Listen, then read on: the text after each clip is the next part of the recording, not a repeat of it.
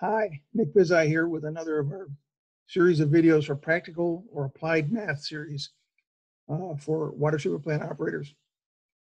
If you've been looking at our basic math videos, which are more theoretical, and find yourself asking, those are fine, but how do I use those in my water treatment plant on a practical daily basis? Then these videos are for you. As again, we want to thank our friends at Lake County Department of Utilities. While I share this screen, we're going to continue to use their water treatment plant, the Aquarius Water Treatment Plant, to explain to you some of these problems. Now let's go ahead and start with this. So again, this is practical math for water treatment plant operators, our third in a series of license exam training modules. As all of the modules start off, we do share these two tables with you so that you can look up data that you might need, some of the math that you will need to do some of these problems. So I put these up here so you can refer to them. And by way of explanation, this table works this way. For example, if I wanted to change kilograms to pounds, I find kilograms in the first column there. And I see that I need to multiply by 2.2 to get to pounds. And likewise, if I want to go backwards, if I want to do pounds to kilograms, I would multiply by 0.45359. This table here gives you some formulas and some constants, some things about the Aquarius water plant. So you may need to refer to some of these to do some of the math also. So we're going to continue. We finished off our last video with going through the raw water station and the permanganate feed system and the force main that brings the water up to the plant, and we stopped there. So today we're going to pick up at that point. We're at the rapid mixers now where the water has come in and we're beginning to treat it. So the first question asks us, at the plant, we have two rapid mixers, and each of them is 7 feet square and 14 feet deep. At a plant capacity of 20 MGD, what is the rapid mix detention time if both units are in service? So again, this is a simple math problem for detention time, which we know always equals volume divided by the flow rate. We're going to use that column or that formula.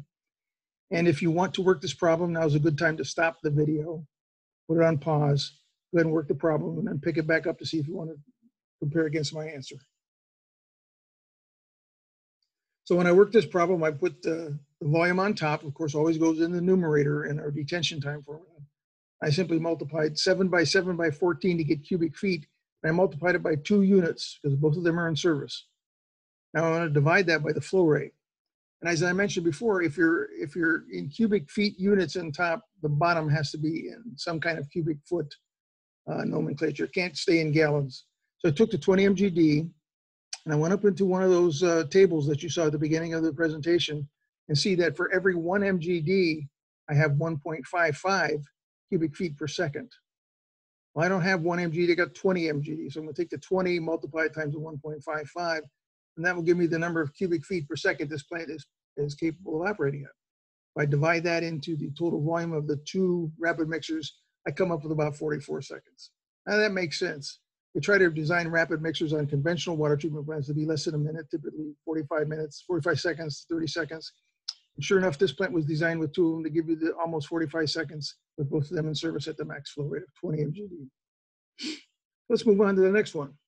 Water leaves the two rapid mixers and goes over to as many as 6 flocculators in parallel.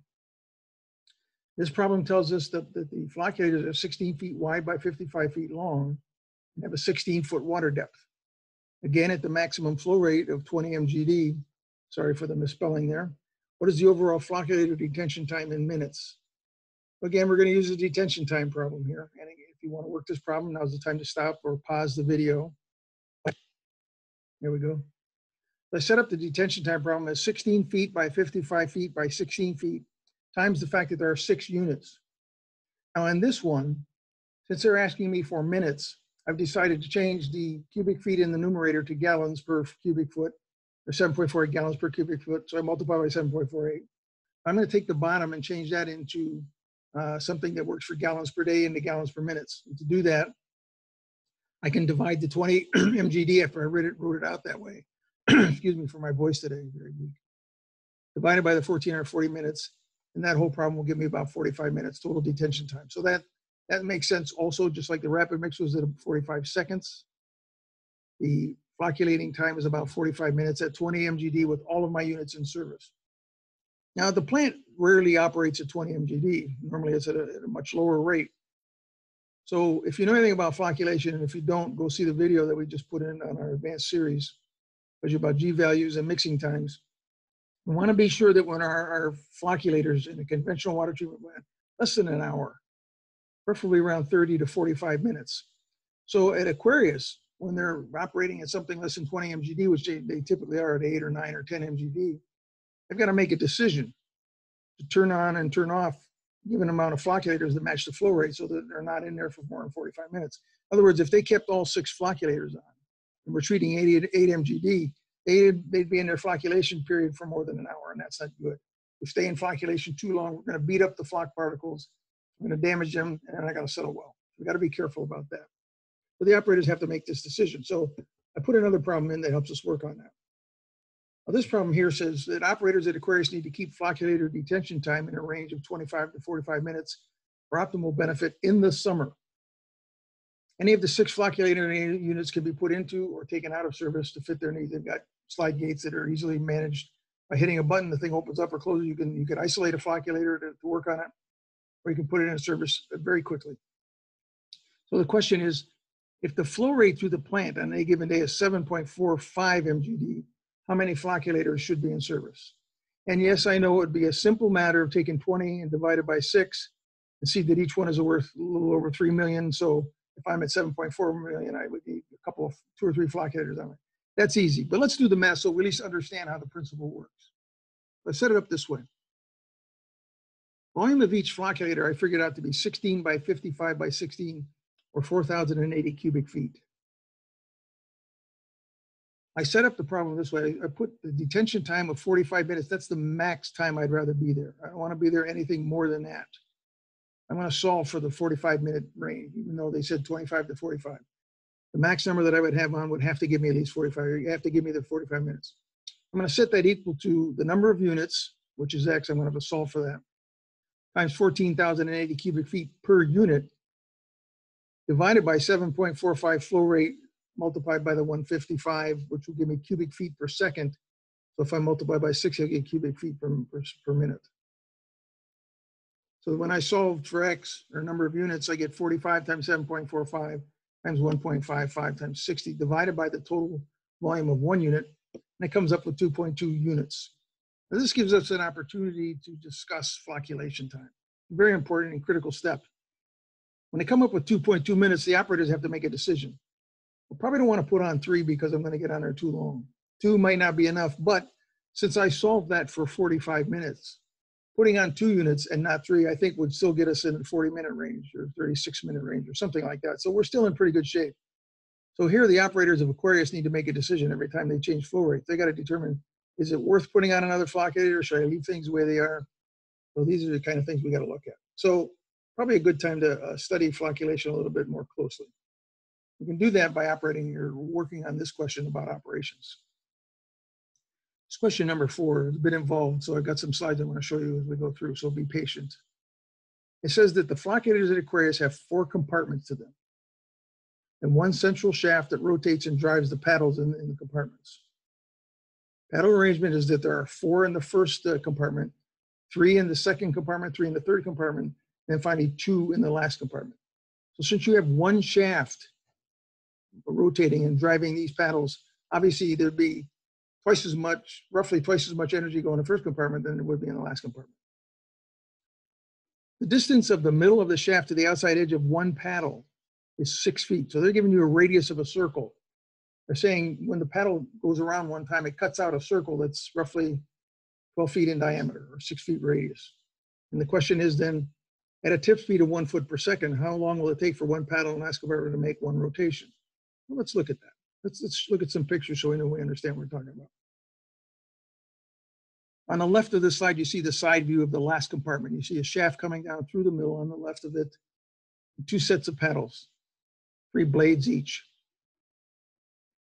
Where the green arrow goes, you see the outside edge of that paddle rotates once. When it goes around 1 time, it's supposed to cut out a circle that would a distance of pi times d or 2 pi r.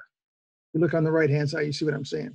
If that shaft in the middle is coming towards you, then that red circle that goes around is the cutout part of that paddle outside the diameter of that paddle going around one time. We got to measure that distance to see how far it must travel. Here's the way it looks like from the side. There's your motor driving the shaft. And those shafts drive 4 paddles in the first compartment, 3 sets in the second, 3 sets in the third, and finally 2 in the last. And look at that blue dot there, that thing I have coming on the shaft in the beginning of I want to show you the flow path, because I want to show you a little bit about compartmentalization of flocculators. If I were to run this flocculator without baffle walls, that blue chunk of water that I've got there, that drop of water, would tend to flow right down through the middle of the flocculator and out the other side. Some of it, though, would hang around the sidewalls of the flocculator and drag and not go as fast. When I do a detention time calculation for a flocculator, and I come up with 30 minutes, say, or 45 minutes, that's an average detention time. Without compartmentalization, some of the water would get through that flocculator much faster than the 30-minute average. Some of it would be much slower than the 30-minute average. Taken all together, there'd be an average of 30 minutes. I might think I'm being okay, but the point is some of that water will escape too quickly and not get flocculated properly. Some of it will hang on too long and be beat to death, I guess, is one way you want to look at it. Just form itself and make good flock and then finally get broken apart because it's in there too long to get broken up. So the distance that a drop of water would travel at the fastest, if that flocculator had no compartments, would be right down through the middle and out the other end. So that distance would be less than optimal. But by putting these baffle walls, and we'll see this drop of water start to move, we'll see the path that it has to take. When it starts off, it has to come into the flocculator, go down under the first baffle, up around over the second baffle like that, down through the third set of baffles, or baffle and paddles, and back up the fourth, finally out to the sedimentation basin. So we'll see that the S-shaped path, the elongated S-shaped path that paddle had, or that drop of water had to take, is much longer. If it were stretched out, it'd be much longer than going straight down through the middle.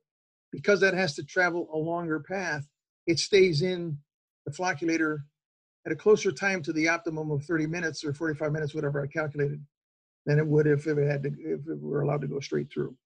But by baffling and putting compartments in these flocculators, I get a chance to keep more of the water following a serpentine path, more of a plug flow, and I'm in there longer than I require. While that water is following that S-shaped path, of course, the paddles are going around this way and giving you the energy input that you need to form the flock particles. So we get this barrel roll type of motion, water going up and down this way and being turned this way. And that's an ideal situation for flocculation. So with 4 compartments and all these sets of paddles, we have a lot of control over this kind of situation, which is very good. So we go back to question number 4, and they ask us if we have these 4 compartments, 1 central shaft, and the distance from the middle of the shaft to the outside edge is, if one paddle is a radius of 6 feet, so we know that the diameter is 12 feet.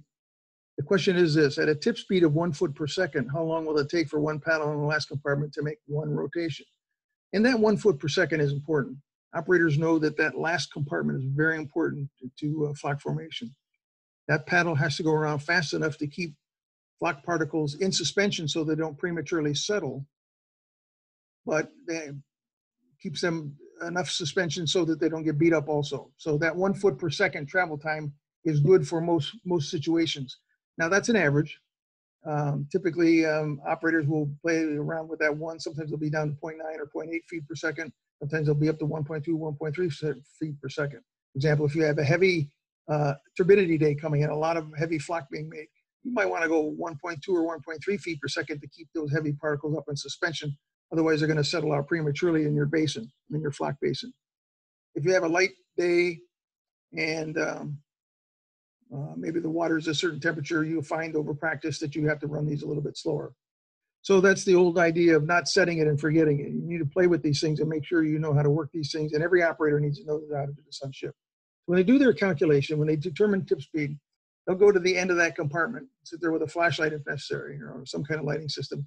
And they'll watch when that paddle comes up this way, right up to the 90-degree mark, or the 0-degree mark, let's put it that way. And they'll start their stopwatch. They're going to watch that go around 1 time, Come all the way back to that original setting again and stop the stopwatch. So if this has to go 1 foot per second, how long is it going to take for that paddle to go around one rotation? Because that's what they're interested in. The math would be the outside edge of the paddle rotating on the shaft will cut out a circle that is a perimeter of pi d, or 3.14 times the radius times 2, or 37.68 feet for one rotation. That's the perimeter of the circle that the paddle cuts out. Therefore, if I'm going at a rate of 1 foot per second, that operator knows it should take 37.68 seconds to make that travel distance, that path. So when they do this, they look at that and they're looking for 37.68 seconds to come out when that paddle comes by. If it comes by after that, then they know the paddle is moving too slow and they may want to make adjustments. If it comes up much sooner than that, then they know the paddle's traveling too fast. They may want to slow it down a little bit. So that's how you operate these flocculators. So again, let me just emphasize the final tip speed of the tip speed of the final flock paddle. The rotational speed of paddles in the last flocculator generally meant to average 1 foot per second or so. And the idea is they had just enough energy to drive the flock particles together and to keep them suspended, but not to break them apart, as I mentioned. If you run that paddle in the last compartment, the rest of the flocculator compartments will take care of themselves. You don't have to mess around with them. You don't have to do any calculations. Stick to that last compartment. Get that 1 foot per second and adjust it a little bit faster, a little bit slower if you need to, and you should be okay. Every operator on shift should know how to do that. Okay, that's today's topic. I hope that got you where you needed to be. And once again, thanks to Lake County Department of Utilities for letting us use the data from the Aquarius plant, part of the Practical Math for Operator series. You can look at some of the other operator videos by clicking on the lower right button that's coming up. That will help you find these other channels. If you want to just log on to these 3 or 4 channels that we've got going, you can press the button on the end there when that pops up, and you'll get email notifications that these are coming. Hope this has been helpful to you. Thanks. Check back frequently, and we'll be putting more of these on as time goes by. Thank you very much.